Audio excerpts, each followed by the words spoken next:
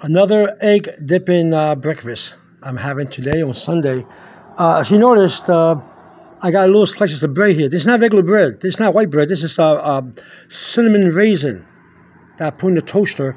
I added butter and I added some jelly into it. You dip it into the egg yolk like this. See it? And you got the yolk right here. Oh, wow. Mmm. Cinnamon raisin bread. Now these strips of bread are called soldiers, because in Britain,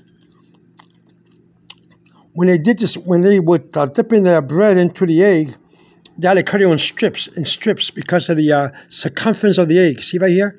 They had to fit into the egg hole. So they had to cut them into strips. After cutting the bread into strips and line them up on a plate, you notice that the bread slices look like soldiers, British soldiers, marching in a parade. So they call these little strips of bread soldiers. That's the history of it. So you got these little soldiers, the bread here, and you dip the soldier into the yolk, and you eat it. It's called egg dipping. In Britain, in Old British, it's probably called egg dippy. But either way,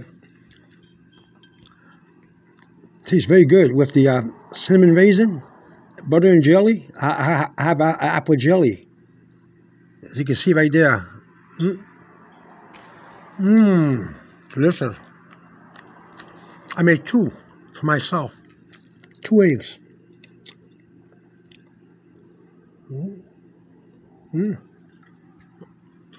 2 eggs. Delicious. I got my cup of coffee. I'm about to enjoy it.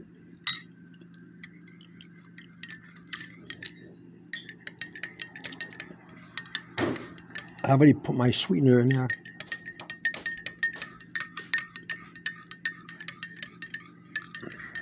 Delicious with a cinnamon raisin and butter and jelly, apple jelly. Delicious. It's really delicious. I kid you not. There we go. Look at that, how it drips. Okay, I'm gonna let you go now. So now you know why these bread strips are called soldiers. Because they resemble soldiers marching in a parade in Britain. That's why it's called soldiers. So they're referred to soldiers.